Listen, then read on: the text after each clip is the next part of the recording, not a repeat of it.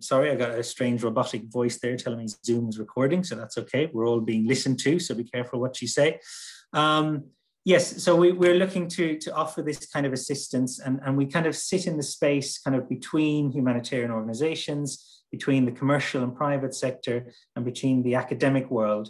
And we look to see what are the best practices and lessons learned from those various groups who are focusing on supply chains, specifically humanitarian supply chains, and then share that actively with the organizations who are on the ground doing this type of humanitarian work and who have supply chains in their operations. So we were set up a few years ago now in 2014 as a non-profit organization in Switzerland. And currently we have 4 regional offices around the world. We have one in Singapore.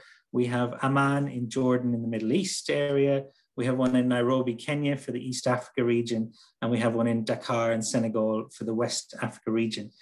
And as it says clearly there, what's our mission? Our ambition is to be a catalyst for transferring supply chain and logistics knowledge that will improve the lives, opportunities, and potential of people and communities. And what does that mean in a nutshell? That means that myself and my colleagues are fortunate enough to be able to offer this assistance, which is pro bono, to humanitarians to help them improve their supply chains and their processes, and look at the best ways of improving their work, ultimately for the beneficiaries that they are serving.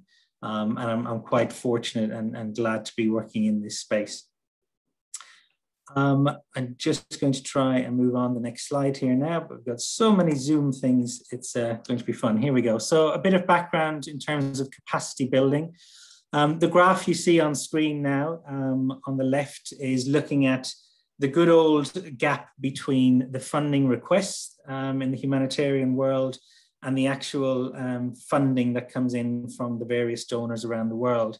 And as we know, the people who work in this space, there is pretty much always a gap between the need and the actual what you're given. So the graph there just shows that gap over time. It's pretty consistent. We never seem to have enough money for humanitarian operations when there are emergencies, and even development projects can struggle in terms of getting funding. So on the right there, it just says, you know, how do we achieve more with less? Because we have to recognize there will be a gap. And one of those ways that we're looking at today is the capacity building of the people who are actually doing the work, but also everyone else who's involved in the wider supply chains. And as we'll hear from DHL, and we'll hear from USAID and from Jonas on the academic side, you know, this is the kind of, and this HELiX Expo is one of those good events where it gets those different supply chain players together and to share their background and share the knowledge to increase that capacity of the people who are actually doing the day-to-day work. And as it also says there, and all of us who work in supply chain, we recognize that in a total budget for a humanitarian project, especially an emergency one, generally you're looking at about 60% to 80% of the total costs will go on humanitarian supply chain. The costs of the goods, the costs of the transport, the costs of the storage and the distribution, and all the staff and everything around that is by far the biggest consumer of those funds in a humanitarian operations. So it makes complete sense to really focus on the capacity building and the preparedness work.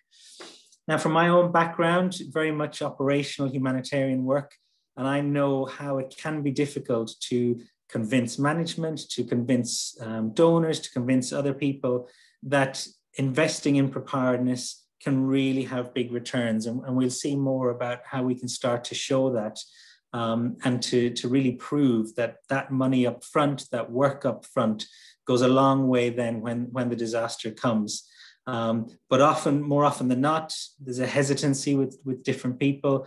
In my own personal life, sometimes you think, oh, well, maybe it'll never happen, or I'll deal with it when it happens. And then you look back and you think, oh, if only we had done a little bit more in preparation. So it's quite a human nature kind of thing to kind of put off some preparedness work. But as we see today, we're really talking about large amounts of money that can be saved, better quality of service, and more time that can be saved. So on capacity strengthening itself, the future generation is key, of course, but we can start today. All of us here are probably involved in one way or another with humanitarian work. And whilst there's a saying of you can't teach an old dog new tricks, I think we can all realize that we can learn better ways of doing what we can do. One of the things I've found in kind of my own personal situation, but also when looking to work with others in improving, is that often we can be hesitant to kind of people coming in from outside or someone telling us, I think you can do that a little bit better. There's often a resistance. And so a big part of our work is working openly and honestly with humanitarian agencies and saying, look, you know, you've been doing great work. We're all trying to do our best across the supply chain and across the humanitarian world. But we all recognize we could do things better. Often we won't have the budget for training, perhaps, as an organization, or you may struggle to find the time for compared to your day-to-day work of the actual operations. And it's what we try and do as well is we can help show those recommendations to the higher management, to the wider organization, and kind of prove, look, here's where you can save money, here's where you can save time, and therefore your service will be improved for the beneficiary. And at the end of the day, that's all we're all trying to do here. So we look at capacity building through knowledge transfer. And we do that as well, not just with the humanitarian agencies, but with academic partners. And Jonas is going to talk a bit more about that. And then for here in the Asia region specifically, because we're here at the HELiX Expo, we can look to customize and localize trainings. And I think that's quite important. On one hand, we recognize, and all of us I'm sure do, that there are the basic concepts of efficient and effective supply chains and how you can best run logistics services, warehouse services, procurement, contracting, etc. But we also need to recognize that each country is different, each region is different, each organization is different capabilities. And we're very keen to localize and make bespoke trainings based on the best practices. I think that's quite important, that we recognize there's not one fits all for anybody. And we need to have that kind of that variety and flexibility when it comes to all of us learning new things. And also it's taking the best for you and your organization when it comes to new learning. But it's getting you on that road that's important. Humanitarian partners need skilled and knowledgeable workforce. I mean, yes, it's quite obvious and straightforward, but it needs to be from day one. I know from my own personal history of starting out in the humanitarian world, I was picked up by a small kind of charity and sent off to East Africa. I had very little background of kind of capabilities and skills at that time, but I had a very open mind and was willing to try and help where I could. You know, I look back now and think, gosh, that was probably a little bit reckless, and how important it is to have better trained, more informed, and more skilled people to go into these jobs. And I think historically, you know, the logistics and supply chain kind of work that many humanitarian organizations have done in the past, a lot of it has been seen as kind of, because it's to do with the physical stuff of moving things and transporting things. Again, from my experience, I think the wider organizations of our own organization sometimes don't understand the complexities of what it takes to actually build up a logistics person. But also they just kind of leave the logistics to make it happen. We wave our magic dust and we make it work. And I think we see now that we're recognizing the massive amount of funding that goes into this part of an operation, the more supply chain is being recognized as the key often in emergencies in terms of the effectiveness and the quality, and hence the need for capacity building, getting the right people trained up, giving the time to those staff to really learn the best practices, and to then collaborate as wider groups and not have this mentality of it's us against them. They've got a different color t-shirt. We need to make sure our boxes are seen and our branding is seen. because ultimately we're supposed to be there for the beneficiaries. So it's getting those staff and individuals ready from day one, because otherwise they're already going to be struggling in the long run. And when it comes to collaboration, that's again something that we look to do and we encourage, like the HELiX Expo. We encourage conferences. We've organized, facilitated Africa Logistics Conference, which was a regular event until the pandemic has kind of slowed things down. And we work closely, as I'm sure many of you do, with the Global Logistics Cluster. Again, if any of the participants don't have much knowledge of the Global Logistics Cluster, please look them up on the web. A great platform to include not just kind of non-profits, but also the private sector, to really collaborate in terms of sharing knowledge and building the strength and capabilities of all of us who work in that system. We also look at the active contribution to publications. I think we all have a lot more that we could learn from the academic world in terms of supply chains, the data behind it, the theory behind it, and bringing that into humanitarian supply chains. So again, we look to implement papers and submit to various reports. And we do that also with collaboration with universities, because as I said kind of earlier on, we feel that we can facilitate these different nuggets of information and specialisms and bring that forward to share with the humanitarian agencies on the ground. And so, when we talk to, I know when I used to talk to kind of senior management about investment and capacity building, there was always a kind of hesitancy, as I say. I think over the last few years now, it's been proven through many studies and reports of how, for example, as you see on the screen, in basic $1 in preparation can save up to $7 during an actual response. And that's quite a saving. So when you multiply that out to your costs after you look at your emergency response, that can run into the hundreds of thousands of dollars. So it's important to get this kind of information shared within one's own organization, but also within, showing the donors and showing, thinking about this when you're looking for your funding, if you're involved in that, of how you can show that you've thought about the planning, you've thought about the pros and cons, and how you want to invest in between disasters to make that savings, because that's money obviously that can be plowed back into a response or used elsewhere to make the whole response that much more efficient and effective. One example here, I'll just quickly run through for one of our own projects that we do with HELp Logistics. We were approached by the World Food Programme in Nepal to help them to work with looking at the different modalities of supply chains that were available to the national Nepal government school meal program. WFP were looking to hand over to the government. And obviously there's lots, as we know, in a supply chain, there are lots of variables, lots of options. But which one is the best, which one is the most effective? And something we do is we work through field trips or through surveys, interviews, data analytics, and we break down and spend the time looking at all the different types of options. So in this example, the different modalities: should the government bulk buy rice at source?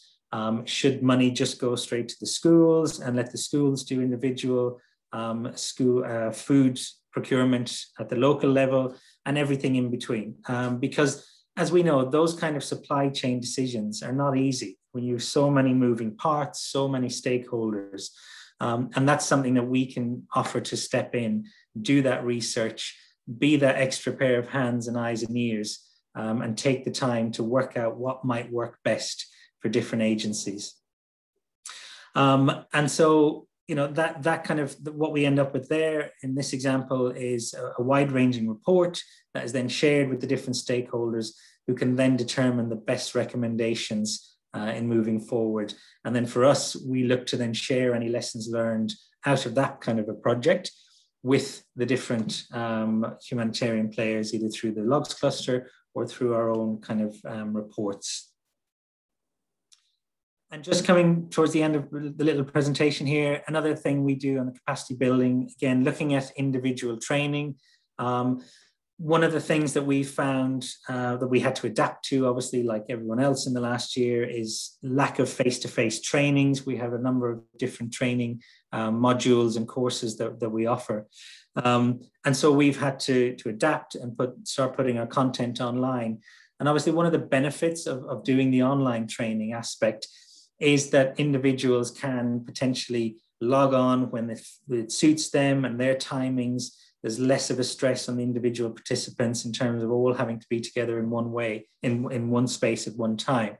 But what we also recognize is that face-to-face is important. And so, for example, we will blend our content of our training courses now to include live Zoom sessions, to include multimedia through the courses, online quizzes, and keep that interest going amongst participants. Because none of us, you don't want to listen to me for 2 hours or a whole day, God forbid, droning on about a subject, because no matter how interesting it is and how keen people are, we're just human. So it's important to keep the different aspects going to keep people included. And that's on screen is just a couple of examples of the kind of thing that we offer to try and help build up from the new entries of logisticians that might be entering a company or an organization, all the way through to some specific ones like our medical logistics and pandemics, which will also now include some cold chain information, which of course is very relevant. And that's something else that we can offer to build on that capacity building, because ultimately, if you don't have knowledgeable people, I think you're really going to suffer. You can have the best processes, the best platforms of kind of communications and warehouse management systems and all kinds of things, but it's the people ultimately at the end of the day who have to run those processes, and it's the people who come up with the new ideas, the new ways of adapting to these kind of humanitarian emergencies, and so it's important to give them the skills to do that and the space, and that's something we try and ensure to do. So just finish up my key takeaways. I think from our side, we're seeing more of a demand to build capacity, more of a recognition with donors, for example, on the benefit of actually putting some money into preparedness and building up. And we're going to hear more from Jonas on a particular kind of preparedness model. And we'll also hear from Harlan in terms of the views from the donor side. And the supply chain management is increasingly recognized as critical success factor. As I say, you can't really deny the numbers. You can't, if it's 60 to 80% of your total budget, that's where the focus needs to be as an organization. That's where you're going to make big savings quite quickly by putting in the right training and the right processes and procedures. So I think that's me. That's kind of HELiX Logistics in a nutshell, and give you a flavor of what we do in terms of capacity building. What I'd like to do now is to offer to pass across to Jonas. Jonas, if you don't mind, give us a little bit of an introduction of yourself and CORD and the academic kind of side of capacity building, and away you go. Thank you, Jason. And I'll stop sharing in a moment when I can find the stop share. There we go. Okay, let me start sharing mine.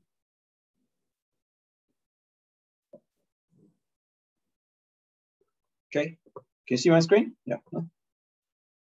Okay. Yes, cool. Thank you. Thank you. Okay. I'm very much pleased to be here. Thank you, Jason, for having me. A big thank you also to the AHA Center for organizing that event in this conference. I think that the topic is certainly an absolute important one, and I would actually like to focus in my presentation also on the capacity building a little bit on what Jason had said before, but then also bring this aspect of how do you measure the impact that you actually make through capacity building, be it trainings or be it another preparedness activity, because I think this is still something very much missing, and that might also be one of the game changers in the future when we are going to be able to measure better what capacity building really means. Jason gave some examples of the 1-to-7 ratio there's certainly more than also just money saving. There's other elements as well to be measured, and that's what I'd like to focus my talk in the next 10 to 15 minutes on.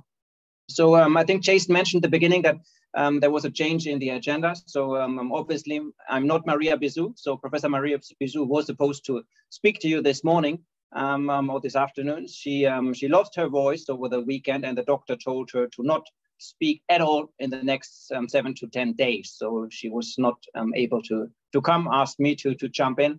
I'm very happy to do so, because I've been working with Maria on this research for the last 5 years. So I think, I hope I will actually be able to present what she was initially intending to say. So maybe a very brief introduction about the agenda.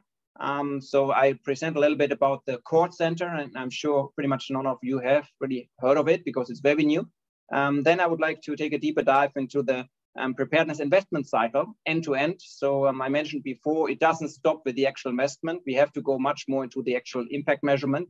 I would like to present an extensive study we have done on the supply chain cost, which have ultimately led to what Jason told you before on the 1:7 ratio. I want to present to you a dynamic model. So you don't have to be afraid, not going to go deep into any academic complex modeling, but still want to give you this example because I really think that the humanitarian supply chain is very complex, and we need to have specific tools to analyze. And we find that a system dynamic model approach is actually giving you quite some of the answers which might be needed. And then ultimately, I would like to conclude with a framework that we have been developing and that we are currently testing. That might also be one of the practical takeaways for you to really start looking into how can I measure the impact of our work, especially when it comes to preparedness. So what is CORD? Who is CORD? So CORD is the Center for Humanitarian Logistics and Regional Development, has just been established at the beginning of this year by the Connolly Logistics University and by HELiX Logistics that Jason has presented to you in detail before. Actually, the Connolly Logistics University and HELiX Logistics have been working together for many years, but over time, this relationship got closer and closer. We had more and more projects that we have been doing together, and we realized if we bring together top-class academic research education with operational training and consulting experience, excellence, which is coming from HELiX side, we really have a unique offering in the sector. And this is actually something that we wanted to formalize, what we wanted to grow further. And that's when this center was established.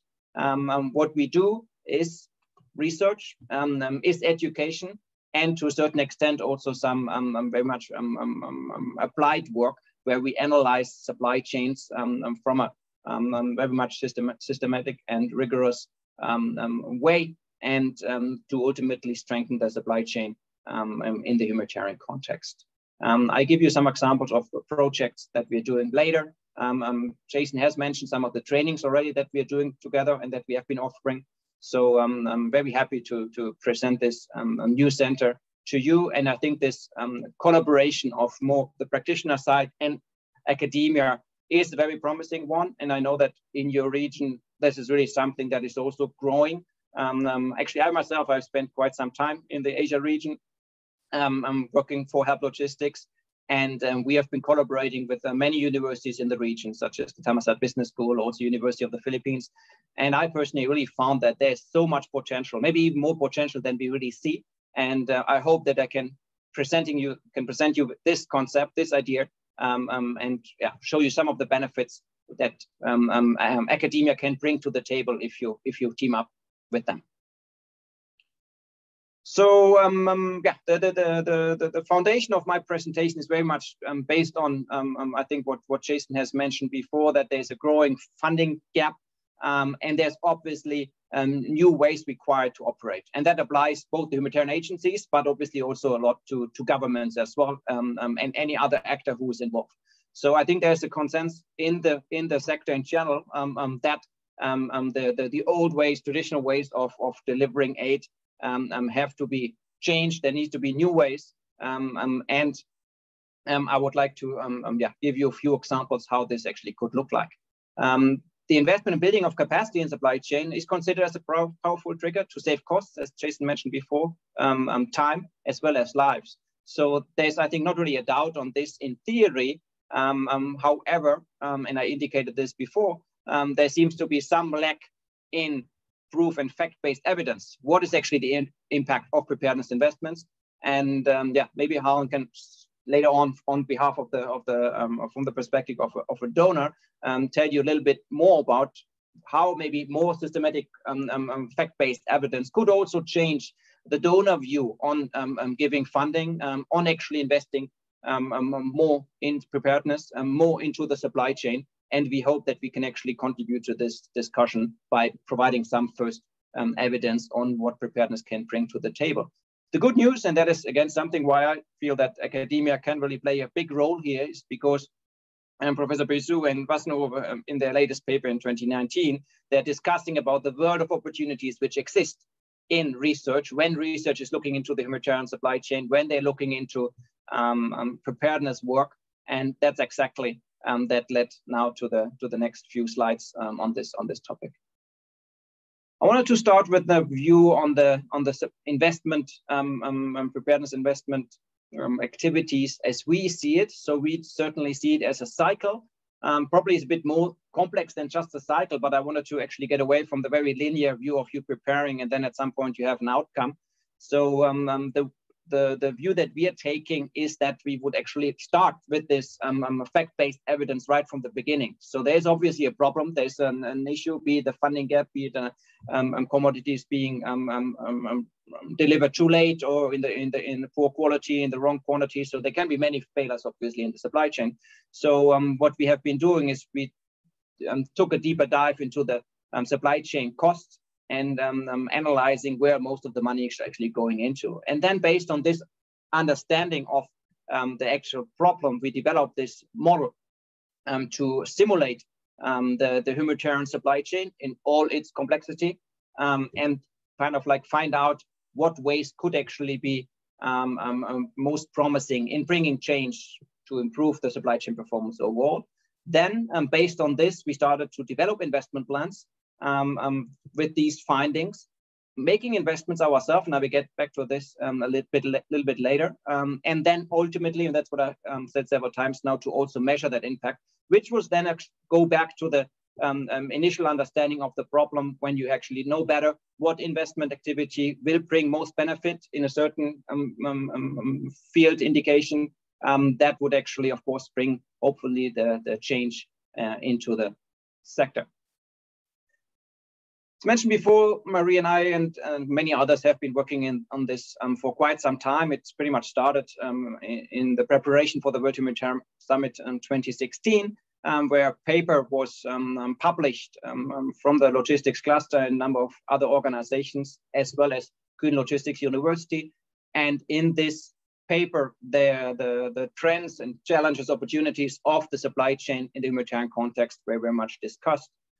Then based on this paper, we looked into the actual supply chain expenditures. And that is something that also Jason was pointing out. The majority of the cost is in the supply chain. And what we've done, we analyzed extensive supply chain costs for a number of organizations and also actually supported the 60 to 80 statement, where we found that 73% of the supply chain expenditures that we analyzed are actually supply chain related. And based on this, we followed up on looking into how much money can actually be saved. And there is this famous statement, $1 can save 7. And we wanted to proof case whether this is really the case. So just a brief word on the supply chain expenditure study that we have carried out. So we have looked into 23 different emergency operations from 25 to 2019, 5 different organizations around the world, and a total spend of 313 million Swiss francs. And based on our analysis, we found that 73% of those costs were actual supply chain related. And you can see quite some of these emergencies that we analyzed are also in your region as well. So we couldn't really identify a major difference, whether it's an emergency in the Americas, in Asia, or in Africa. Then there was pretty much a common sense in terms of how much money went into the supply chain. Then, based on this, we developed the system dynamics model. And what we did, and I don't want to show you the full complexity of the model, but in very simple terms, we analyzed and mapped out the supply chain from the very beginning of the assessment, sourcing, procurement, transportation, as well as distribution. So that is very much what we looked into. Maybe one interesting aspect, and that fits very well into the current capacity building discussion of this session. We took a very close look into to what extent does the supply chain capacity of people involved in the supply chain play a role in the overall performance of the supply chain operation. So we took very much a close look into this and then analyzed if you strengthen the HR supply chain capacity, what impact would you actually have? And talking about impact, so we didn't look only into the cost. Cost obviously was also a major indicator we looked into. We also looked into the lead time delivery. So that means we looked into how much time does it actually take to get 10% of the needed items to the beneficiaries? So that's more or less the fast on the ground lead time, which is obviously relevant for many organizations. But we also looked into the 90% or full delivery lead time to deliver everything that is needed. And then on top of that, and that's besides the cost and time metric that we looked into, is the local social impact. So that is very much that the system that we have built measures more or less how much money is staying in the country and how much money is actually spent outside. So that was a critical element for quite some of the partners that we have run this model with. We also looked into different operational settings. We looked into organizations with a very much centralized setting, where the global headquarter is very much running the show, so to say. So if there's emergency happening, they are sending the people in, they are procuring internationally, and they are pretty much managing also the supply chain on the ground. Then we looked into operational settings with a more decentralized setting. So this could be an organization that has no global headquarter at all, let's say. So it would just be, let's say, a national NGO. And we looked into settings that are more hybrid, where you have global headquarters as well as a national office. And we were comparing if you invest into these different settings, to what extent does the increased performance or the ultimate impact differ. And that's quite interesting, as I find, because we all talk about localization, we all talk about strengthening capacities in the countries. And with our study, we really wanted to see, is it really worthwhile to invest into this localization agenda, or is it maybe from an impact perspective more worthwhile to invest into the traditional settings of many organizations out there? And I would like to give you the main findings now. The first is actually that we can see that supply chain costs are a significant component of the overall emergency response. So the 60-80 is certainly true. So our studies are certainly supporting this statement. The second one, when it comes to analyzing the impact of preparedness, is that we found that preparedness pays off for all operations and across all of the metrics that we look into. So if you invest into your supply chain, you can really expect that there's going to be savings in terms of cost, there's going to be savings in terms of time, and there will also be a local social impact if you invest more in the countries, be it through strengthening of the local suppliers, be it of strengthening the local staff. Ultimately, you will have your local social impact increase.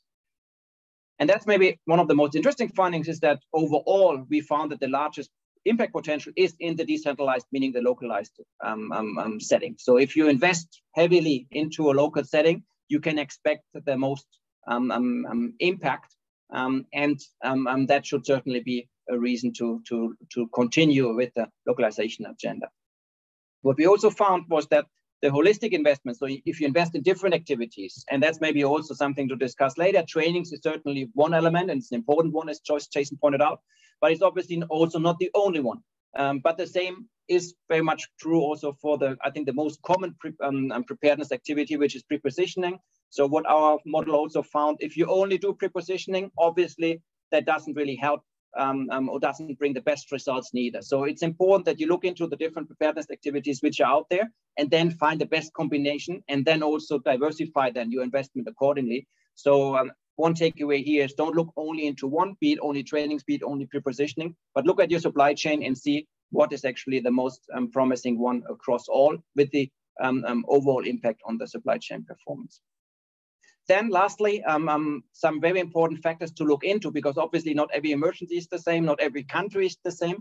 So some aspects to really look into, and I give one example as the capacity in the country. So obviously, if there is a country with a very poor capacity, let's take some countries in Africa like Somalia or South Sudan.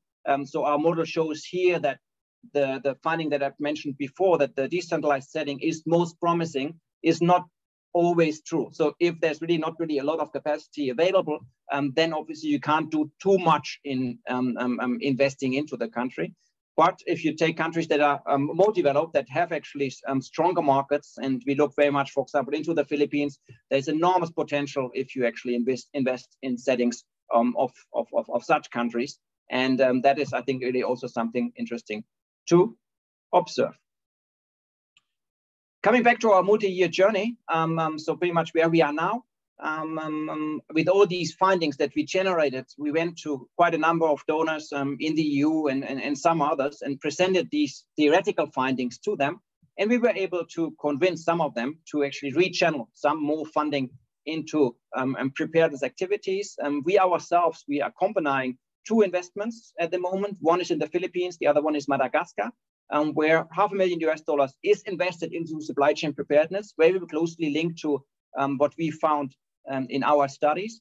And ultimately, our goal is that once these investments are made, and I think in the Philippines, we're already quite far, we would really like then also to actually measure the impact in a real operation. So that is something that we work very closely with Jason, but also with the IFRC in Kuala Lumpur and the Philippine Red Cross to really measure then ultimately the impact in one of the upcoming response operations in the country. How much have we really achieved through this investment? And we hope that if we really show it then also in reality, that we can convince even more donors to actually invest into the supply chain preparedness. I want to close with the measurement framework that we have developed and that we would like to test out. We actually have taken the preparedness framework from Jahre et al., who differentiates preparedness investments into intra-organizational and inter-organizational, looking then into different subcategories and ultimately the actual investment activity, which could be a training, which could be a supply chain system, which could be a market assessment, et cetera, et cetera.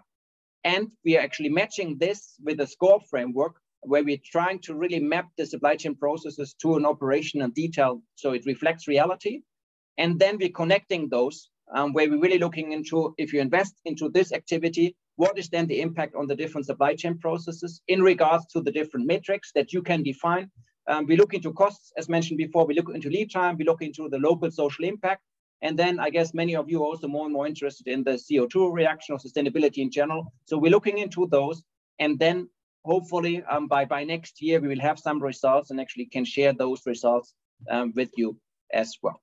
And I think this is the end of my presentation. So I'm handing back to Jason. If you have some further questions, feel free to reach out to myself, also to Maria anytime. Again, she's sending her regards and hopefully next time her voice is back and then she can speak herself again. Thank you. Thank you very much, Jonas. Yes, if anyone has any questions, please do pop them in the chat and we'll address them after the speakers have done their presentations. Yeah, I mean, it just shows you that, I mean, we really do need the evidence and working with universities and the academic sector is highly important, I think. Again, using myself as an example, in the old days of doing emergency work on the ground, I think, you know, lots of enthusiasm by everyone working on there to fix the problem, address the emergency, get goods there, do whatever it takes. But often there was a lack of then either recording the kind of the lessons learned and the good things and the bad things, and then using that information to build a picture so that in the future you can really have some concrete evidence to see how we can actually do things better. And I think by working with the academic sector, their specialism is in this kind of, you know, data analytics on the kind of theory side, and really digging in and expanding on kind of how different people do different things and why are we doing it that way, and then presenting it back to us as we're doing now with CORD as a way to kind of justify why it's good to do the preparedness investment, why it's important and saves time, money, improves quality for preparedness and capacity building. So that's incredibly important. So thank you, Jonas, for that. Just to speak to Mediatri, who is helping us from AHA in terms of the Zoom. I think the next speaker we were going to have was going to be Carl, if that's okay, rather than Harlan from USAID. So I think, Carl, you were going to try and present from your side. And if you have any kind of technical problems, we can probably jump in and try and help you with your presentation. So if that's okay, we'll move across now to Carl, who's with Deutsche Post DHL and who's had many years working alongside the humanitarian sector, especially in the Get Airports Ready for Disasters. And we're going to hear more about that. So over to you, Carl. You're still on mute, Carl. I think that's the phrase for 2020 and 2021. You're on mute. Let me unmute myself. There we go. Can you see my screen? Not yet, no. Not yet.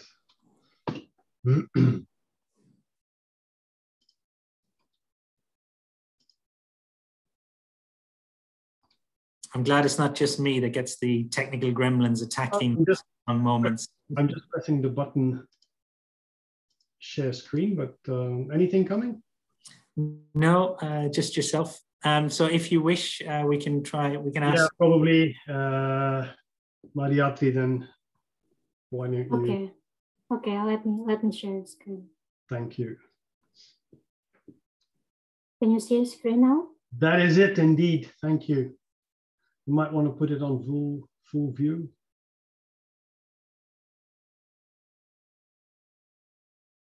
Can you move the view and then full screen? That might be better. Yeah. Yes, will that work? Yeah.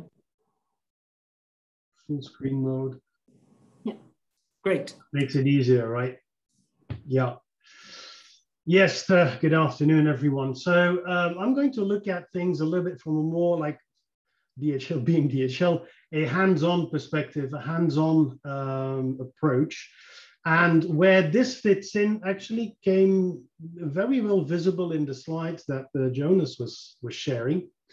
Namely, in the bottom line of slide 6, there in that pyramid, it's the international or the domestic supply, the transportation. And then that very critical, extremely critical last mile. And I'll come back to the criticality of the last mile. And this is purely from experience where we've been, right? So yes, next slide.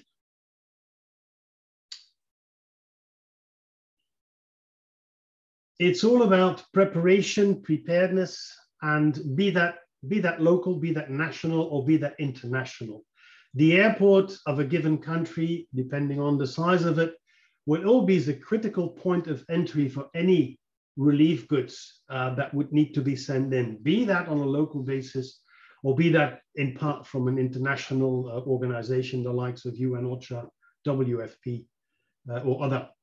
And what are these problems? What are the problems that are by default faced by these airports after a natural disaster? And trust me, we speak from experience when we, for example, deploy our disaster response team.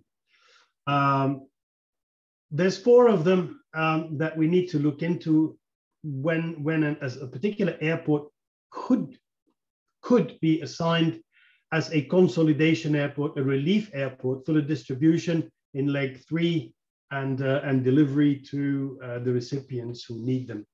Number 1, that would be ATC, air traffic control, right? Air operations.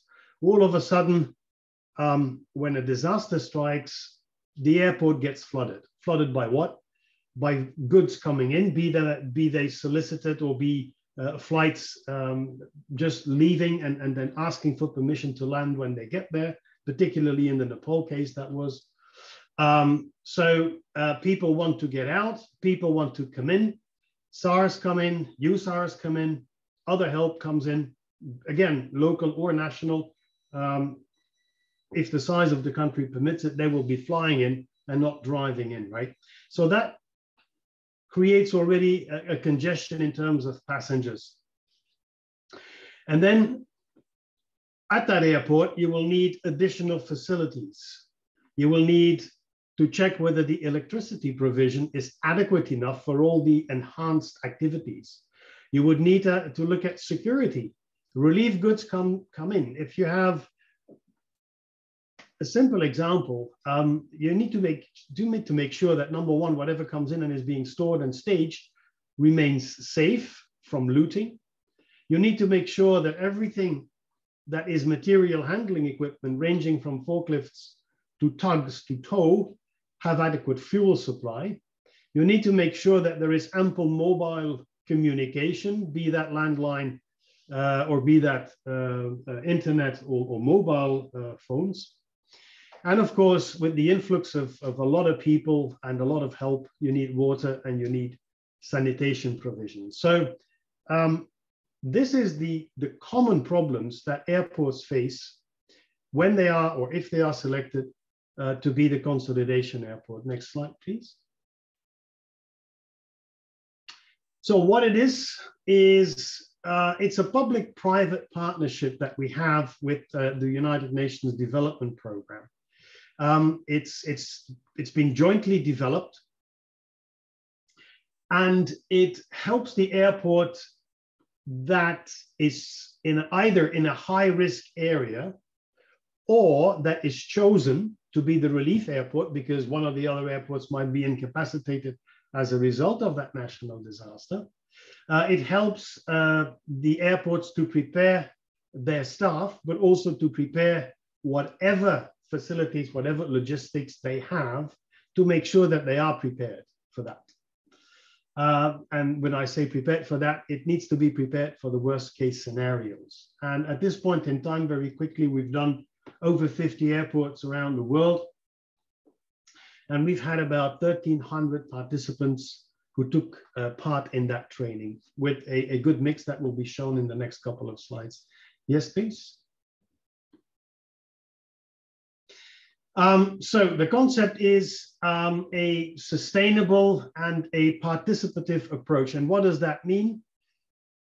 We do not put the program, or we do not put the assessment together. That is done by the participants. We are there, as you can see in the third, at the far right there. DPGL is the trainer, DPDHL is the consultant.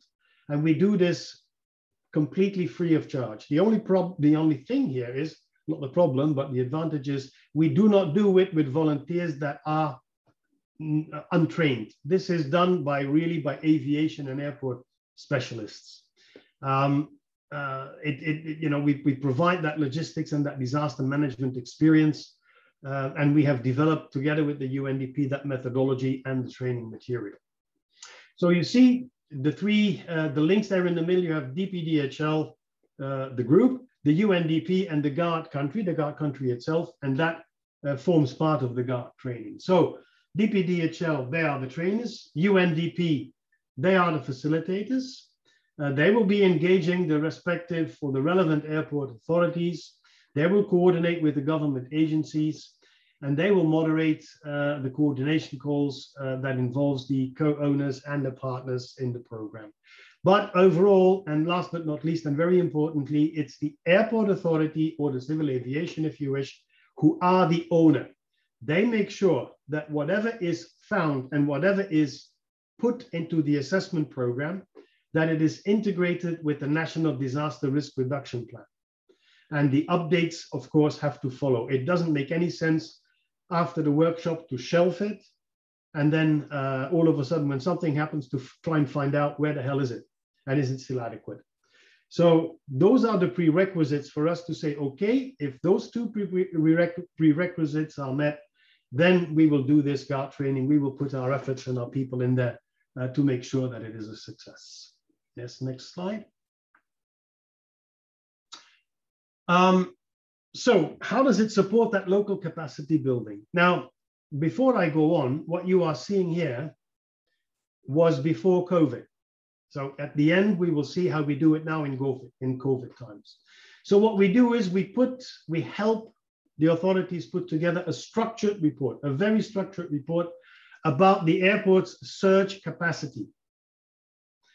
An action plan with very time-specific actions will be put together, actions that can be put into practice that are, if you look at this, we have this graph that shows high cost, low cost, and then immediately possible and longer term.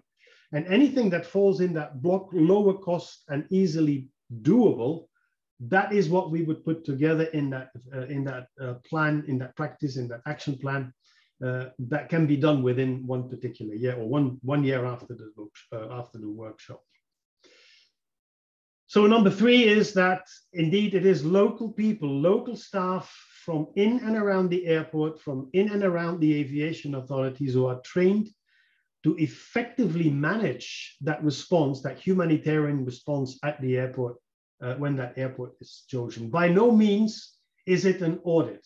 All the results that are found, all the action plans that are put together remain with the airport. Even, you know, from a security perspective, if pictures are taken and we are taking those pictures, those are handed over to whoever is in charge of that, and then afterwards deleted from any of our records. So all the results remain with the airport and ensures the best improvement measures. But again, they need to be followed up. Next one, please. In order to make sure that everything functions very efficiently and effectively, we usually target around, give or take 16 recommended participants per workshop. Yeah. Yes, next slide, please. That actually gives you all also a chance for all those stakeholders, those 16 stakeholders, if they do not know each other already, then there's certainly an opportunity, the best opportunity to connect. So that already facilitates communication in case. What we also need is fully engaged participant. It doesn't make sense that you go and sit there and then you go on your cell phone and you go on your laptop and once in a while you pay attention. We do not allow that. Let me be very, very clear. That's probably the third prerequisite that we have. You pay full attention. We collect data during the assessment, and then we help the participants write the assessment report and the action plan. And then a number of alternatives are being developed, if not suggested, to increase the capacity of the airport in the event of a natural disaster. What does that mean? Well, in a variety of airports, very quickly, in a variety of airports, there's probably only one tug. There is maybe no forklift at all. They don't have any pallet jacks or too few. So we look at that and we say, we help them look at what do you have today? What will you need tomorrow when something happens? How do you fill that gap? And where can you get it? And when I say where can you get it, that would comprise a list with phone numbers, addresses, and details of what particular vendors or people who can rent it out, where to get it at a very short notice. Next, please. So we split them up in 4 groups based on the mix of expertise that they have. It would be a full assessment of the airport operations. It will be a full assessment of the cargo terminal and what is available in terms of space, in terms of material handling equipment, and so on and so forth. We look at the passenger terminal. What is the regular flow of in and outgoing passengers in a normal situation, and how many would you be able to accommodate in and out in a disaster environment, and what is needed to be able to do that. And then the fourth, but certainly not least, facilities, which can go from fuel farm, from electricity provision, internet connections, you name it. All that is looked at with a very eagle eye. Next, please. Now, with COVID, the physical thing is limited. We can't fly in anymore. The trainers can't fly in anymore. And the trainers, unfortunately, are based here, me in Singapore, and the 2 others in the UK. So what we've done is and Cheryl was instrumental in that, and she's also here on the workshop. We've developed a hybrid guard that combines that virtual component conducted by the aviation experts, while we try and have a set of local trainers who engage with the participants in person. Again, provided that also domestic travel is not prohibited or restricted. So the theory is done virtually on Zoom or Skype, whatever is, or Teams, whatever is available in the country where the workshop is being held. And we connect ourselves, the trainers connect themselves online. And when it comes to the physical part, we do either WhatsApp video calls, and we have now introduced a pilot use of what we call augmented reality glasses. And you see the example here, one of our colleagues who is guiding the participants and of course the trainers across the airport. Having said that, having done that, rest assured that security and safety is never lost out of sight. This is a sensitive area, so all precautions and measures are taken to prevent anything from leaking. Next, please.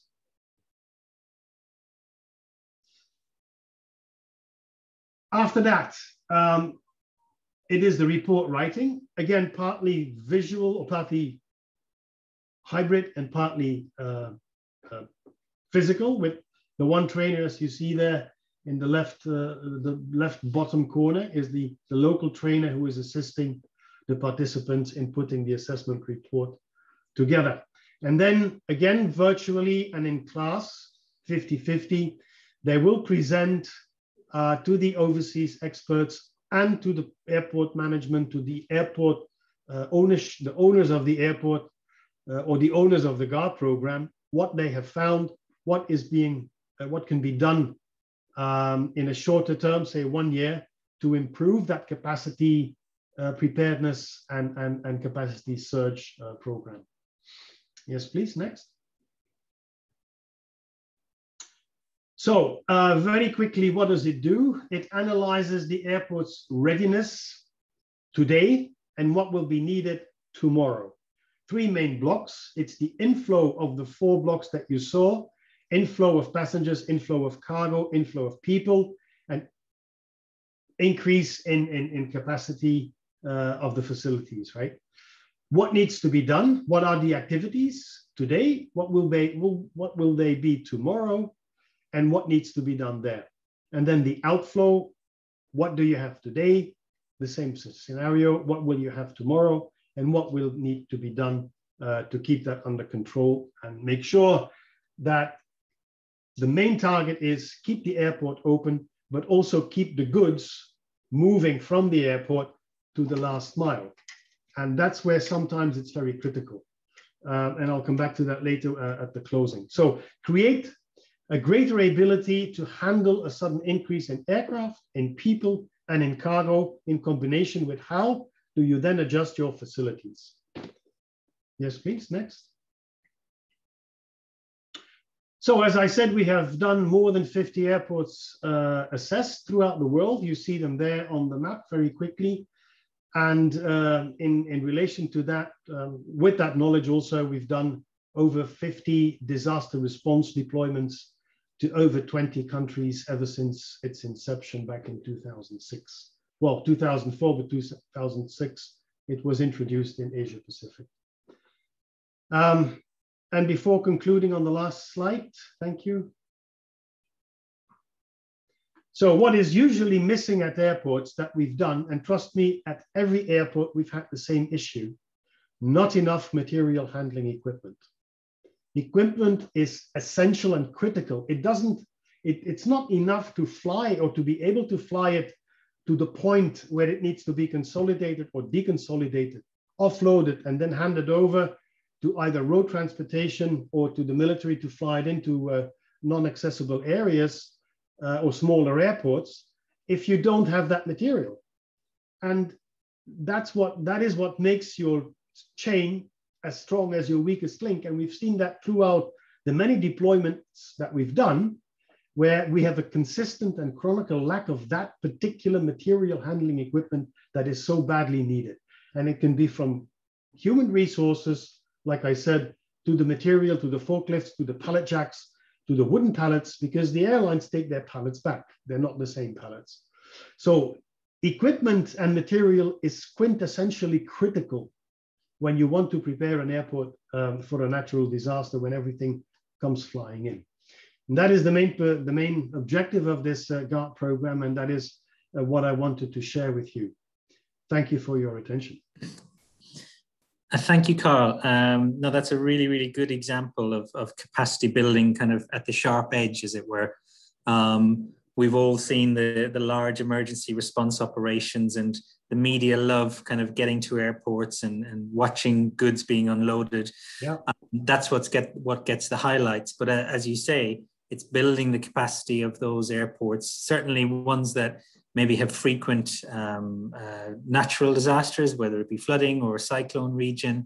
And in between those disasters, it's so important to build that capacity and do that preparedness. And I certainly agree with you in your last point there about the weakest link in the chain. Yes, you know, I've also seen that if you don't have that handling equipment, then it doesn't matter how many blankets and tents you deliver on a large aircraft. If you can't get them off, or if it delays and creates a bottleneck, then the whole operation is in jeopardy. Yeah. And again, that's also thinking about capacity building, as you say, about how can we have enough handling equipment either available, but not just that, it's also then you need the staff to obviously drive the vehicles, use the lifts. They need particular licenses, training, there's insurance implications. There's regulations at the airport and letting access to people on their runway, you know, all this needed things. So I'm sure in your workshops and stuff, it's important as you do to really get that message about what are the processes, the standard operating procedures, the agreements we can have between the stakeholders before we actually have to run around and try and jump in a forklift, and having that capability of the people as much as the actual equipment. And it's all linked, very much linked together in the whole capacity building picture. So thank you very much for that. So we'll move on now, if we can, to Harlan, who is representing USAID based in Indonesia at the moment. And I'm looking forward to kind of Harlan's kind of perspective from a donor perspective, and what they feel kind of is important in terms of capacity building and the people and the training and from his perspective. So Harlan, if you're okay, I think we've got Madhuriatri has kindly put your presentation on board, so I'll hand across to you. Thank you. And apologies, Harlan, I'm noticing the time, and unfortunately when you go at the end, which I thought was the most important to get a good regional perspective, you often are told that you don't have too much time. So apologies for that. But don't worry, I'll go through this quickly. Please go ahead and yeah, I'm sure if we run over, it won't be a problem. All right, thank you very much, and it's a pleasure to be here, and I'd like to thank ASEAN and the AHA Center for organizing this event. I'll just briefly tell you a little bit about myself. I actually came into the humanitarian world from the logistics world, as opposed to being a humanitarian and then realizing logistics was important. I discovered the importance of transportation and logistics when I was a Peace Corps volunteer in then Zaire, currently the Democratic Republic of the Congo, because, you know, we didn't have any. And that's when I noticed the importance of it. They say the best compliment a logistician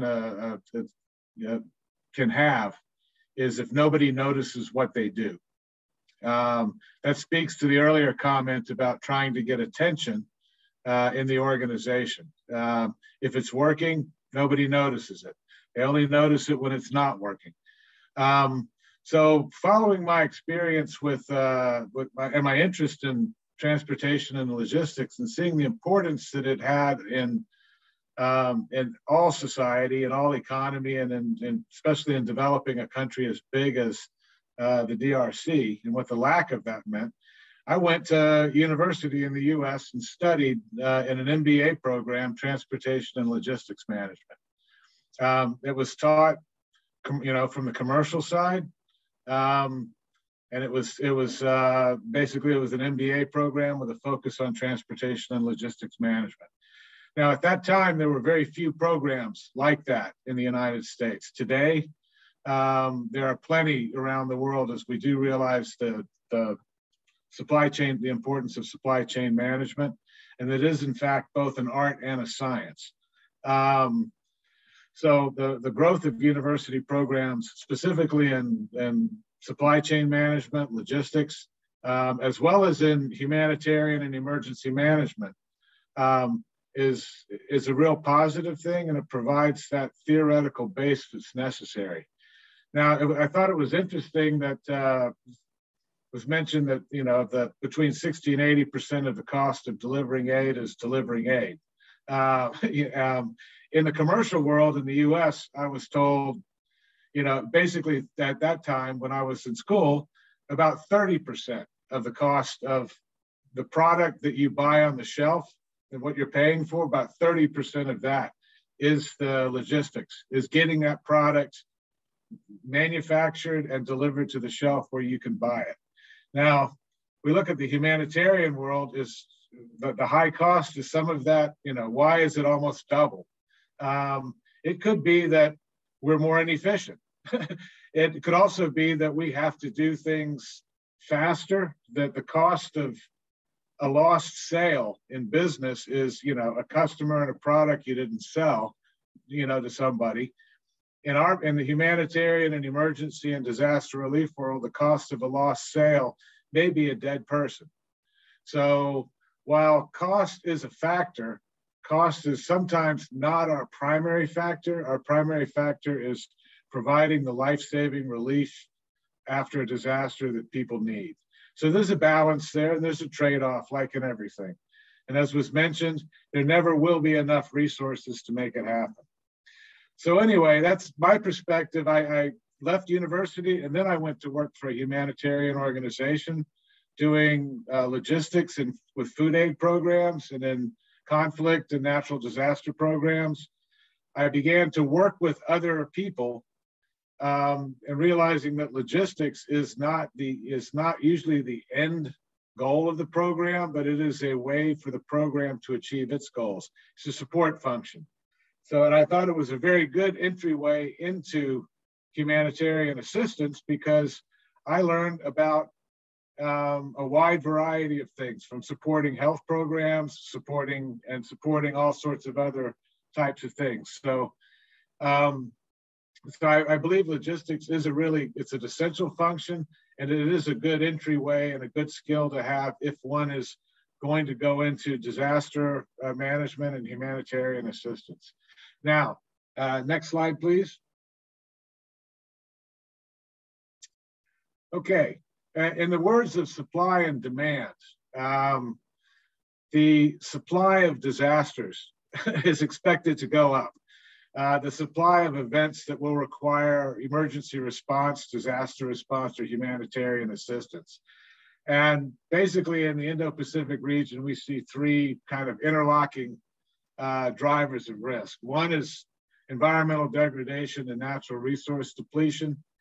That again is upstream deforestation, overfishing, things that may have begun to make livelihoods amongst a lot of people difficult to pursue. Also exacerbates, flooding, erosion, landslides, and other sorts of things that may occur. The second driver is that rapid and unplanned or uncontrolled urbanization. We have a lot of cities that are growing quite quickly, especially as rural people who cannot make a living in the rural area anymore because of the first factor, move into cities and move into areas that are probably at high risk or unserviced, unplanned, and prone to disaster events. And throw on top of that, of course, the one we're all familiar with and know and talking a lot about, which is climate change and extreme weather events. So if you look in the Asia Pacific region, very large cities located on the coast, sea level rise, more extreme storms. So basically the supply of disasters is only expected to go up. Now, next slide, please. I'm going to be speaking, referencing articles from this Journal of Emergency Management. I just wanted to make sure that I gave them the attribution. And it's wonderful that there are academic publications like this. This particular volume was a two-volume series, and specifically about higher education and emergency management in the U.S. I'll be drawing off of some of these three specific articles that were in volume 1. Next slide, please. As I said, the supply of disasters is increasing. There's also so what about the demand for disaster managers? Is that the same? The first article of the ones I referenced, William Wog points out that, internationally, education is the fastest growing industry, and education, is one of the building blocks for professionalization, and that emergency management, disaster management is actually seen as one of the top 20 fastest growing career professions in the world. So a lot of what I'm going to talk about is and what we're interested in is the professionalization of disaster risk managers and emergency management, humanitarian assistance. And part of that professionalization, comes with taking advantage of academic and higher education, not just for research, but really for the education, for the training, and for the other things. But we really want to move into a field where it's not just a kind heart and deep pockets that make a humanitarian, worker or a disaster manager. You need a bit more than that, and it's actually a profession, just like any other skilled profession. And there's some things that and in the old days, you learned a profession as an apprentice from a master. You worked your way up to a journeyman. Eventually, you were a master and you trained other apprentices. That's the old sort of skill guild system. Well, we have sort of maybe a little bit of system like that today that needs to come into play to get ourselves much more professional. And to look at the professionalization, let's start first with looking at, and a lot of people have begun to look at, core competencies. What is it that you need to have to be a professional emergency manager or disaster manager? Next slide, please. For the next generation emergency manager, this graphic shows sort of 3 expanding levels of core capacities. It's a little hard to read, so if you go to the next slide, I just wanted to show that they're sort of nested in each other. Next slide, please.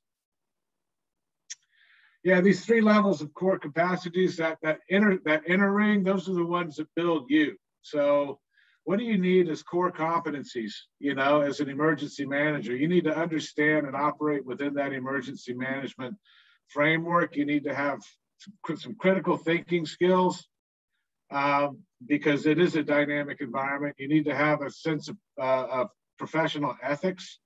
I mean, you are dealing with people's lives. And it's most important at the individual level, you have to have a desire for continual learning. This is not something that you learn once and then you know it and you've got it for the rest of your life. We're in a very dynamic and changing environment. So those are the kind of core competencies that an individual needs to have, that can build their place. Now you move up a level to building yourself as to build that practitioner. You've got to have a certain amount of understanding of the scientific aspects of emergencies and disasters, how storms are formed, how earthquakes happen, what's that about? When is a drought? These sorts of things. You've got to understand geographic, sociocultural, aspects of the context of the community you're working in, technological innovations, GIS, and all sorts of other new whiz-bang tools. You've got to have at least an understanding of how to use some of the technology that's going to be being introduced to make your job better, to collect data, to transmit it. And you need to have an understanding of systems. Really, like supply chain management and logistics is a system, the whole of emergency management is a system. And you need to have really an ability to view things, not just from your little perspective or your piece of it, but how it fits into a bigger system. Now, it's very difficult for any one person to be a deep expert in all of those things, but you need to have a familiarity, and that's the importance of working with a team. So usually nobody is a lone person out there by themselves. You work with a team in emergency management.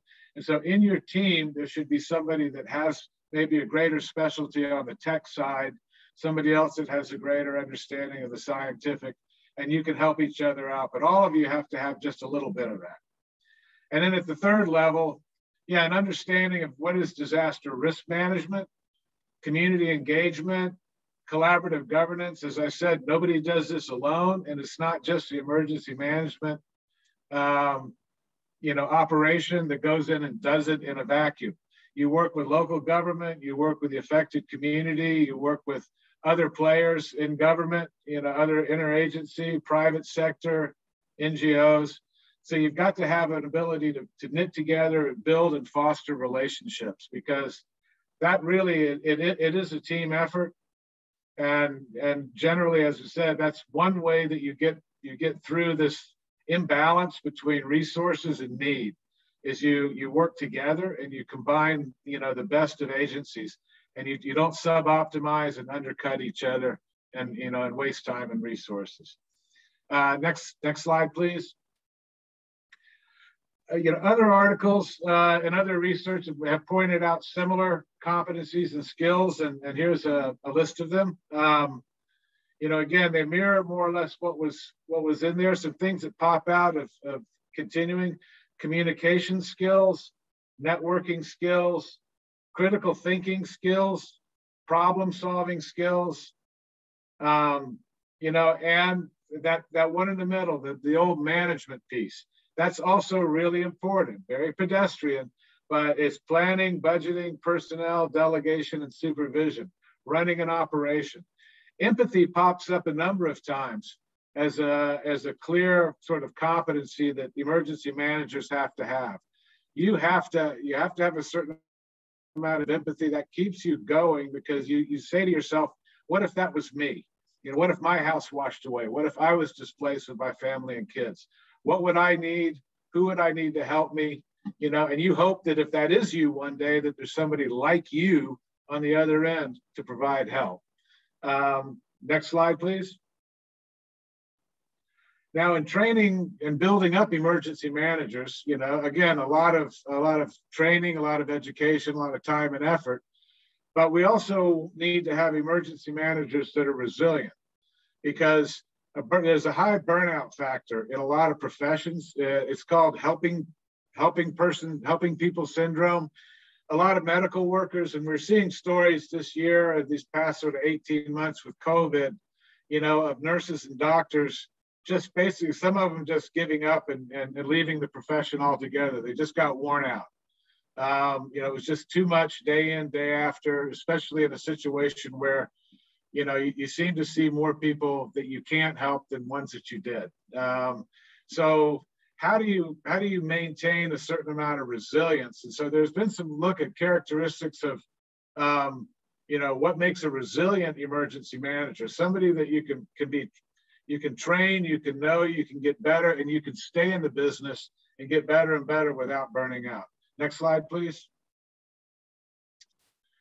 Again, characteristics mentioned here: adaptable. Again, the situations change a lot, so you have to be able to change. Agile, making quick, critical decisions quickly, often without all the information you'd want. You got to be able to work with each other. Resourceful is getting what you need, getting what's needed. That could be getting money, getting people, getting material, getting equipment. You've got to know what you need, and you've got to be resourceful and know how to go find it.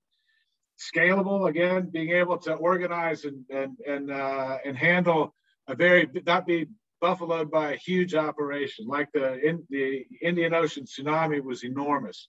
I worked in Goma in Eastern Zaire during the Rwanda genocide.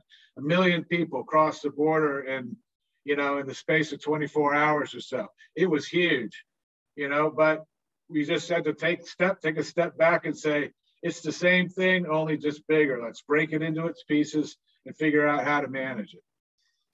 Again, you have to have a certain amount of physical and mental strength, probably more mental in many cases, to keep going, because it's not going to be an 8-hour-a-day, 5-day-a-week job.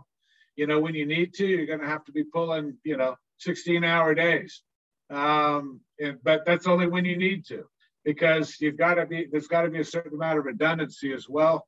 You've got to know when you need backups and replacements, because nobody can work at 100% capacity for very long. So otherwise you'll crash and burn. But to understand, looking at people's professional development, what are core competencies, and then, if you've got the wherewithal and the makeup to want to be an emergency manager, a disaster manager, recognize that some of these things are innate, some of them are part of you, and your character, and some of them you can learn and be taught, but you got to have kind of those basics, to begin with. Again, that empathy, it's really hard for somebody to teach you to be empathetic if you're not naturally so. That empathy is important, that kindness and caring, that sort of critical thinking and agility, also something that you may have learned, but it's not necessarily a characteristic that a lot of people can take in. Next slide, please. Now, in the United States, we worked a lot. FEMA has invested a lot in creating and building capacity of emergency managers and disaster managers in the United States. FEMA is our federal emergency management agency. It's the NDMO of the United States. And years back, they began providing funding, grants, making investments in universities, in academia, to do research, to develop education programs, training programs, and create degree programs. As the original slide on career and supply said, the one earlier, they're really at this point, even in the United States, there are not enough PhD and people with master's and bachelor's degrees in emergency management to meet the demands they're expecting in the US. So FEMA invested greatly in universities. And if you look to the website there, you'll find out more about what FEMA does with universities in the United States. And that strong public, certainly national government, public sector partnership and drive and funding and commitment is what's made the United States, I think, pretty far along in this field of training professionalizing emergency managers. Now, we got a bit of a bump and a boost after 9/11, the terrorist attack, when the government as well looked and said, oh, there's the natural disasters, but we also need to look at what about the non-natural terrorism, things like that. Unfortunately, that was a bit of a boon, at least to the disaster management community, because reminded that those same skills in managing a rapid onset event, it could be it could be an earthquake or it could be a bomb explosion. Those same skills, need to be developed, and maybe need to be developed more. The specific National Domestic Preparedness Consortium is a group of 5 or 6 American universities that really focus a lot on the all hazards emergency management, but they look at a lot of like toxic, the non-natural stuff. So hazmat and some counterterrorism types of things as well. But also it's a subgroup of those universities. Now here in the Asia region, there are a number of universities that focus on logistics, as has been mentioned. There are also a number of universities that focus in general on disaster management. Or I won't necessarily say a number of universities, there are a number of academics. I haven't really come across yet an actual degree program in disaster management or humanitarian assistance, but I have come across a lot of committed professors. It's their area of research and their passion. It just hasn't yet translated into that actual academic or diploma or some kind of formal recognition of a degree program. We are working with a number of, have worked with a number of universities here in Indonesia. The Indonesian University Forum for Disaster Risk Reduction, has done a lot of work. We've done a lot of work with them. At the ASEAN level, we supported some initial research to create to develop the ASCEND program, which is a program designed at sort of professionalization and credentialing disaster managers in various skill disciplines, logistics being one of those.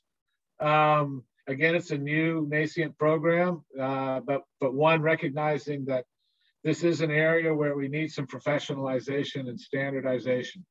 So we work both in the US and internationally. In the past, we've done a lot of training. Then we've also done training, sort of training with an idea of training of trainers. One of the big areas where the US has been focusing on in the region has been an incident command system, which is basically it's an ad hoc management structure, organizational structure for an ad hoc organization, meaning the organization of all the people that have to come together to respond to a disaster.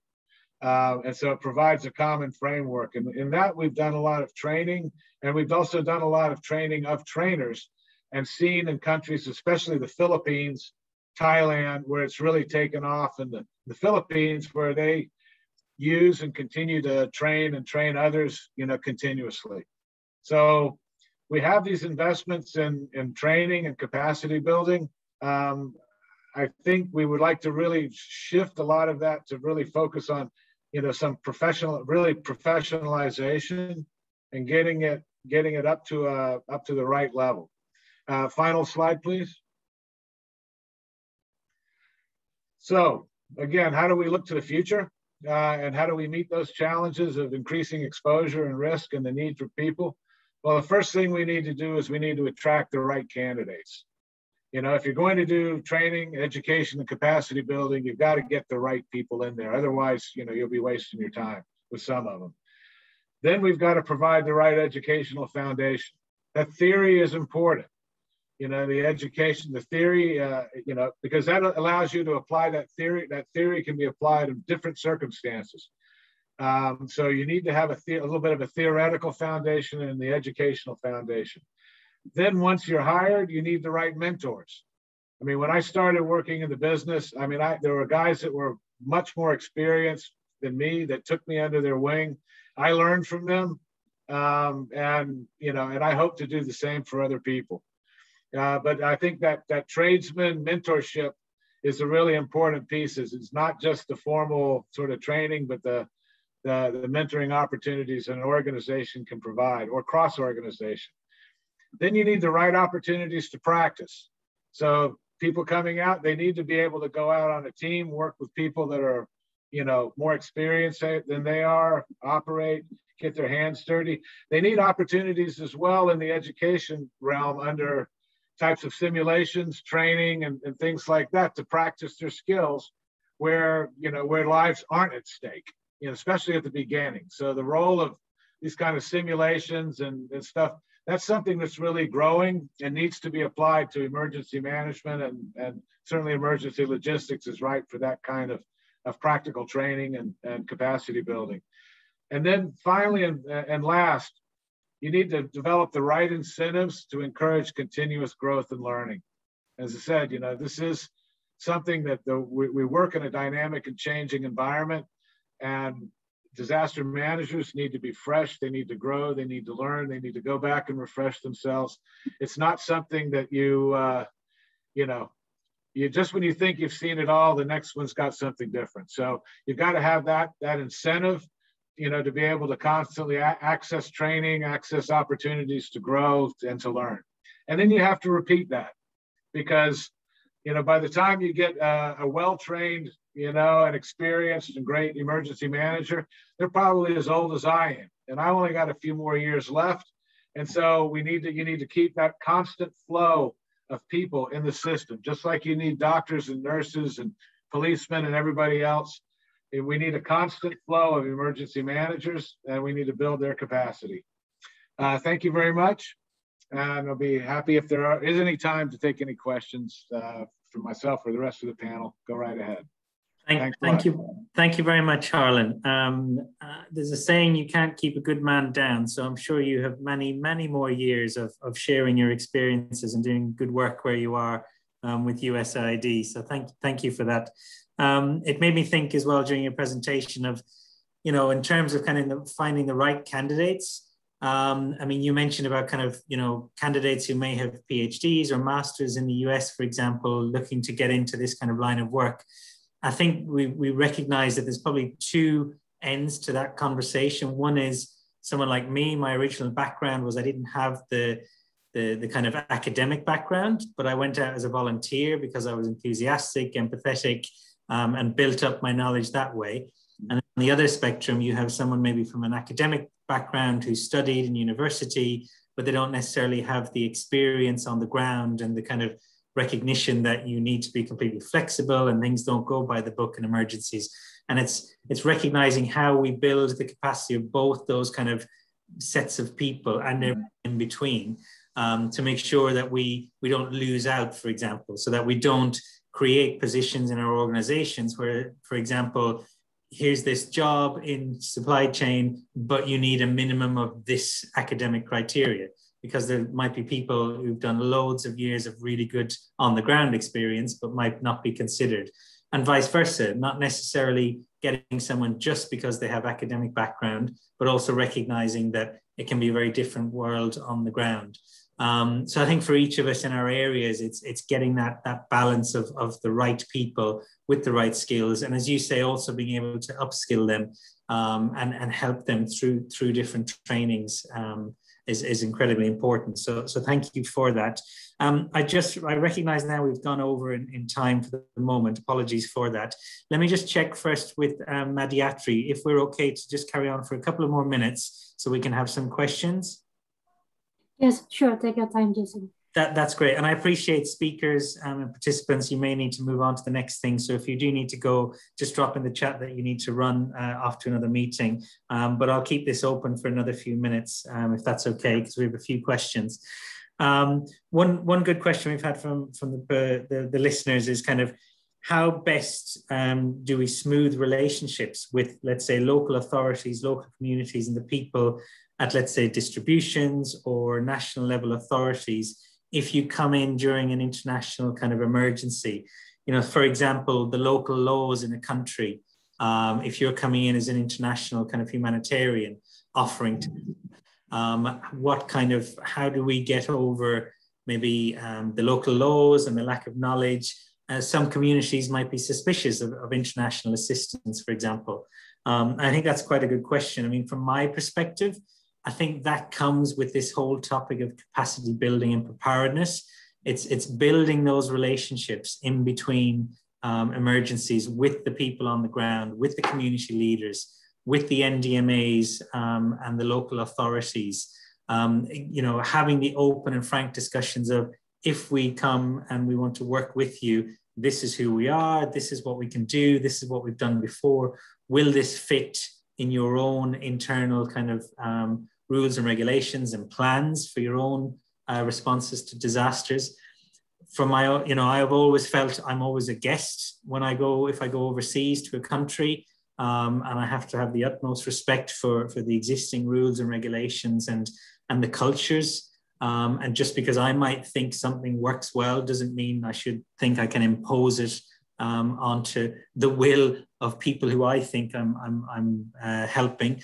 I feel we always need to keep an open mind, that we can always learn new ways of working with people and respecting their kind of rules and regulations and that. I mean, does anyone else in the panel have any kind of experience of that in any of your operations or your work, in terms of any tips and tricks of how to get across in an emergency, that you're there to help, but recognize that you're a guest in that kind of environment?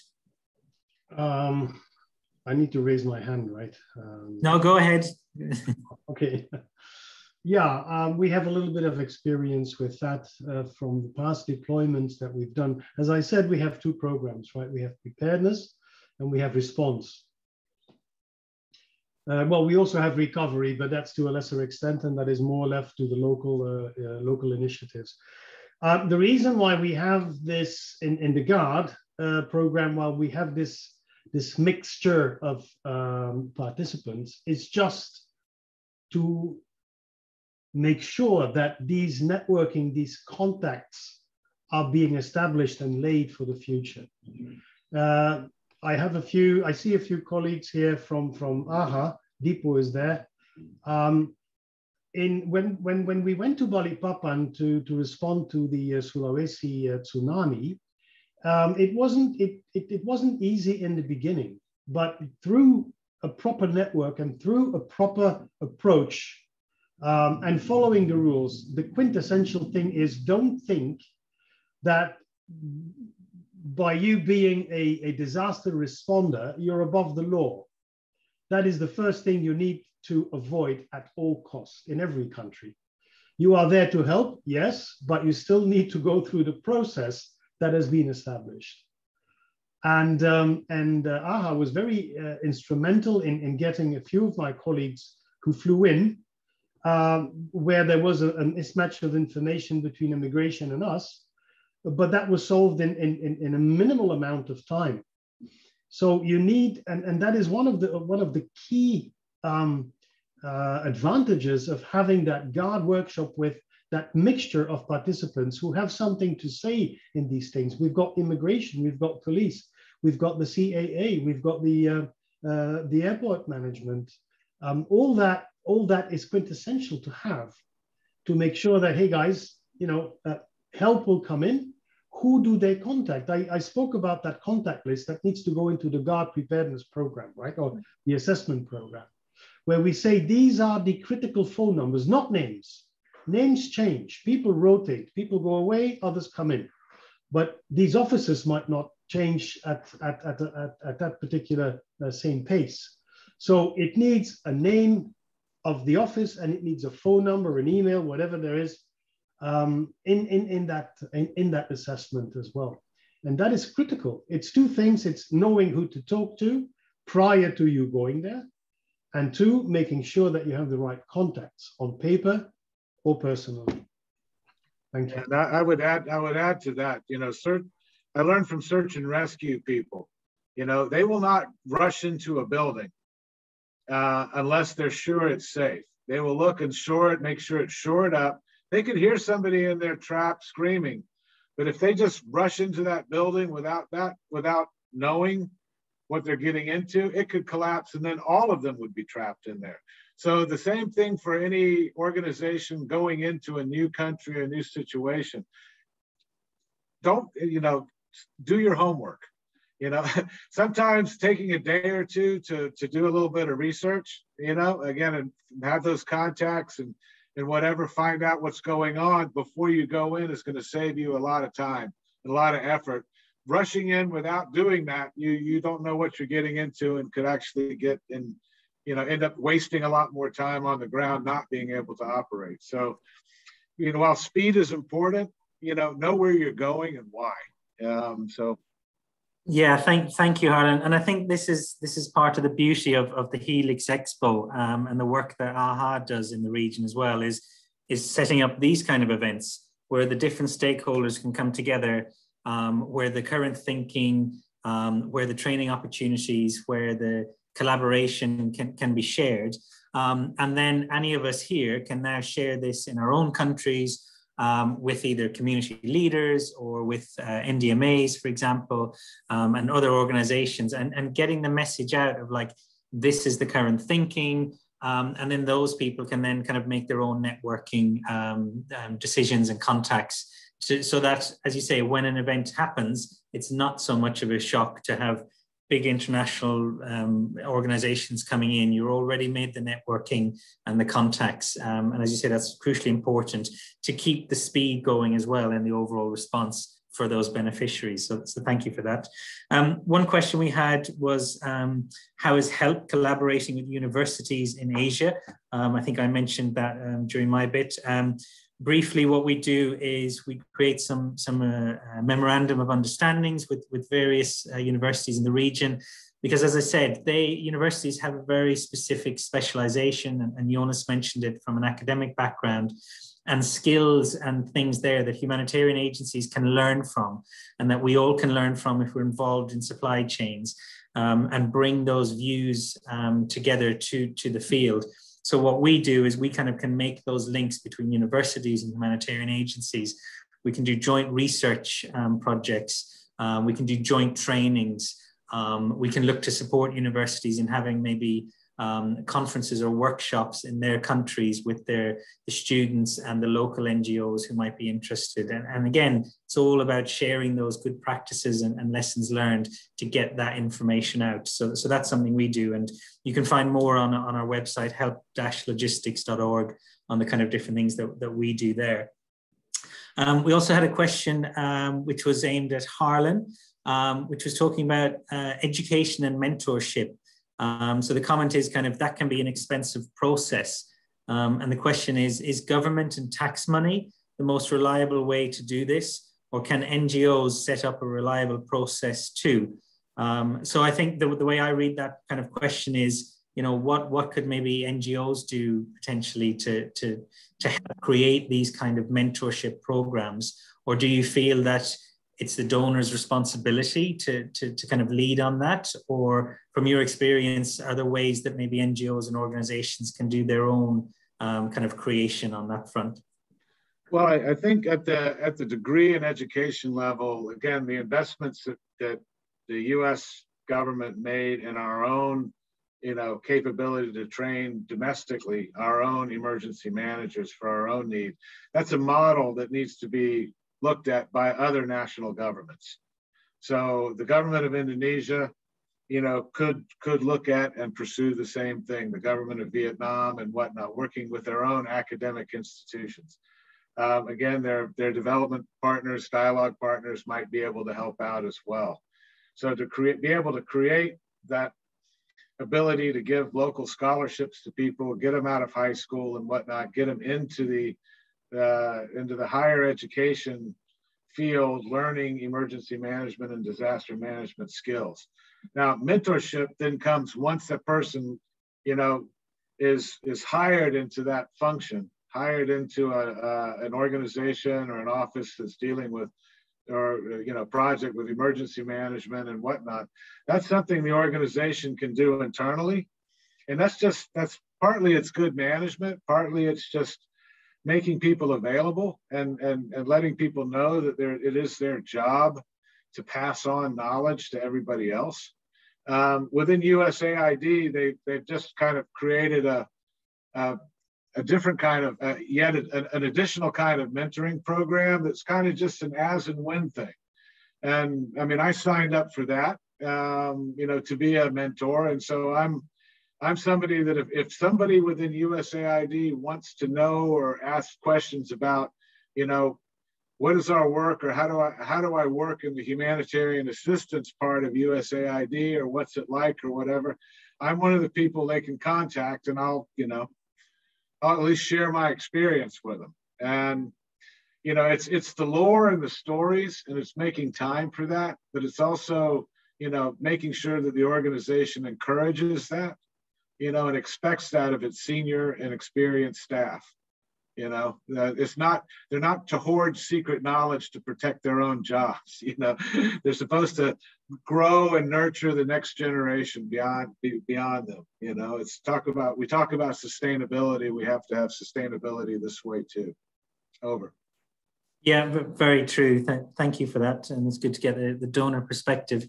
I've got another question here, and I might ask Jonas if you'd like to comment on this one.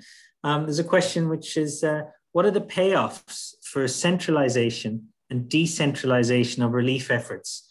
I guess we could look at that as either in terms of stockpiling, perhaps, or in terms of even kind of the collaboration between international organizations and NDMAs versus individual organizations going in and responding. I mean, do you see a kind of benefit to having both views, centralized and decentralized, across those kind of different perspectives? Yeah, sure. I mean, I think what our research has shown that what I mentioned before, that the potential of more decentralized settings, at least in emergency contexts, looks very promising if the capacity of the country is at a sufficient level. However, and that's maybe a third, because we have centralized, if that's global, then we have decentralized if you consider as maybe in country. I think the regional one is an extremely interesting one as well, and we just started looking more into this, and that I think fits very well into the setup of that discussion and the whole event.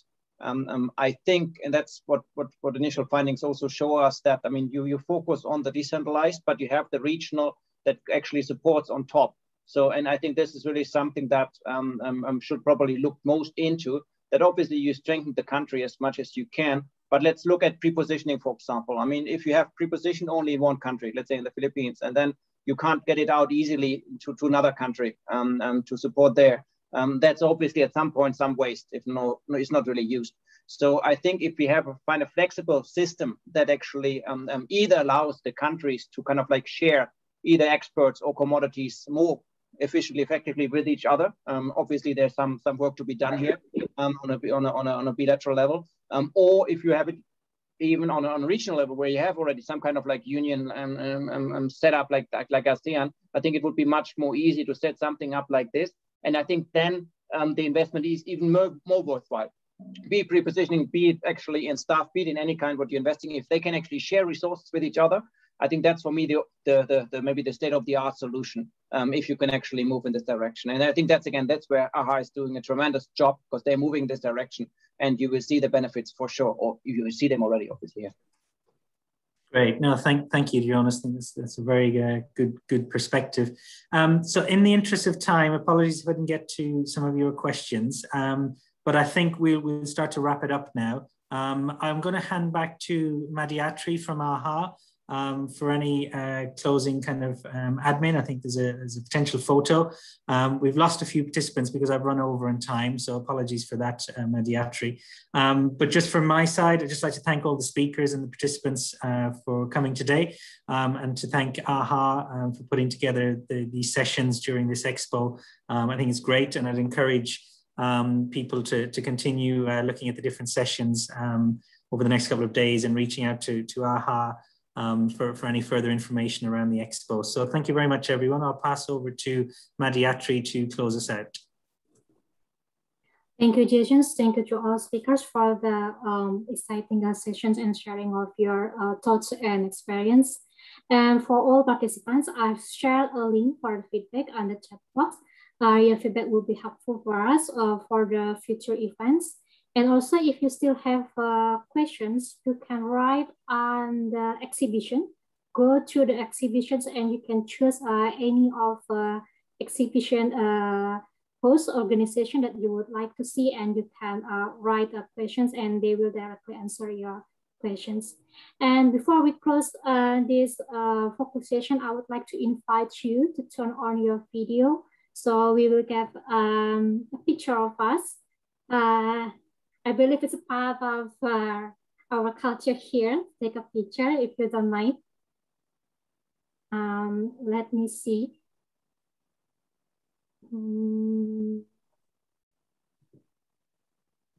If you are able to share your video screen, that will be great. And I need your very best of smile. I know it's already 5 p.m. Jakarta time, so let me take your picture. So let me count in 1, 2, 3. Let me count. Okay, 1, 2, 3, smile. And sorry, let me count once more. 1, 2, 3, smile. Okay, so thank you very much for all participants. Thank you. See you tomorrow. We still have a session for tomorrow. Thank you.